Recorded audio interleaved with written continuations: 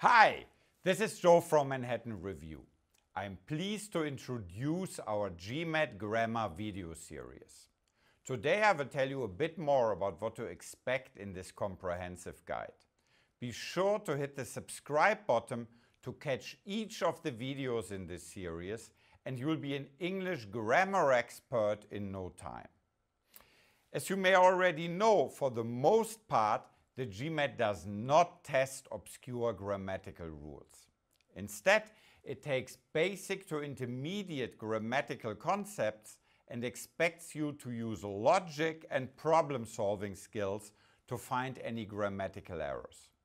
We aim to cover the grammar rules you must know before taking the GMAT.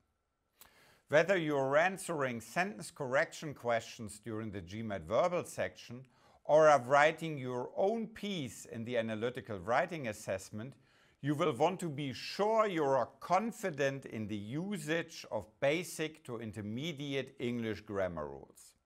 By the end of this series, I hope that you feel assured in your ability to successfully craft and identify grammatically and logically sound sentences.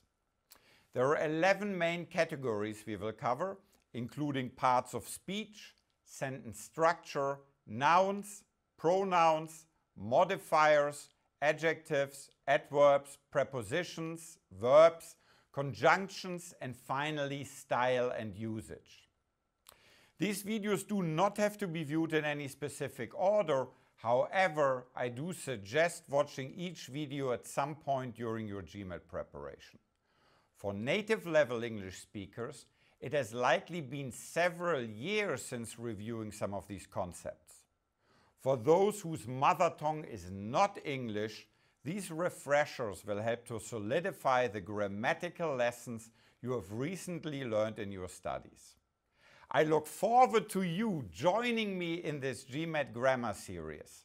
Until next time, happy GMAT studies!